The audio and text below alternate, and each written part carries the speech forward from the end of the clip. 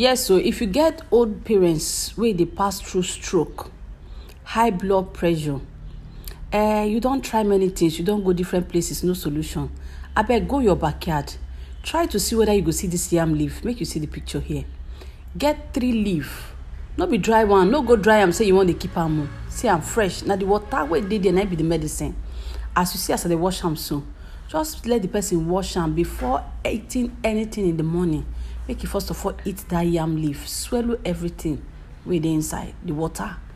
Then if the person no fit swallow am because e dey draw, e no dey bitter, but e get as e dey be for mouth, e no even dey harsh, then make the person boil hot water, boil water in short. Put 3 of the leaf inside cup, let am stay for like 10 to 15 minutes. Make it cold, make the temperature dey very make it go down. Then the person go take am first thing in the morning and last thing in the night. I tell you, my brother, my sister, make that person go check him BP again. Or stroke, it go heal gradually. Even if you get person wey dey sick, you now don't try, they say you no get stroke, you no get BP, you no get wetin, I don't know wetin dey do am. Abeg find yam leaf, give am. Find yam leaf. Find person wey plant yam around, just go dey cut the leaf every morning and evening, they give am.